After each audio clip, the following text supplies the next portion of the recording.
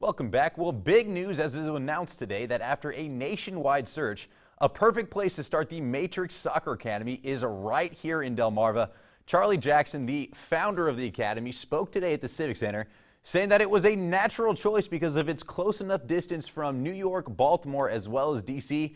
So what exactly is this academy? Well, I thought you would never ask. You ever wonder how European soccer players, they just typically seem to be a little bit better than Americans right now, just putting it lightly? Well, they have these academies that introduce kids at a very young age. Well, now America has their one, and they started it right here in Delmarva. With a little luck, several years down the road from now, you might see some of the nation's top players begin their story right here.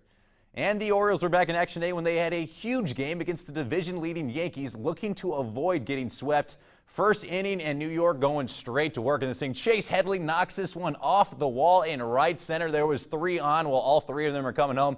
A bases-clearing triple. The Bronx Bombers not done yet. Jacoby Ellsbury this time steps in the box, and he gets all of that one. The deep shot to right, good enough for a solo homer. The Yankees pulling way out in front, and New York then will go ahead and put this thing away. Ellsbury just pokes this one to the left. It gets by David Lowe and allows 2 more runs to come in.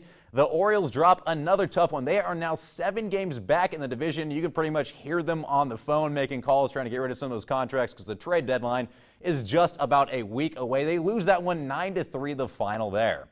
And speaking of losing, we're going to talk about my Braves for a second. It's time for your play of the day. We head over to the Dodgers and Braves game in Atlanta. Nick Markakis, Orioles fans remember him, hits one down the third base line, but check out Alberto Callasbo right there. The incredible diving stop, fitting because this is pretty much how Atlanta's season has been going all season long for us. It's going to be depressing. Throws it over to first in time to get the out.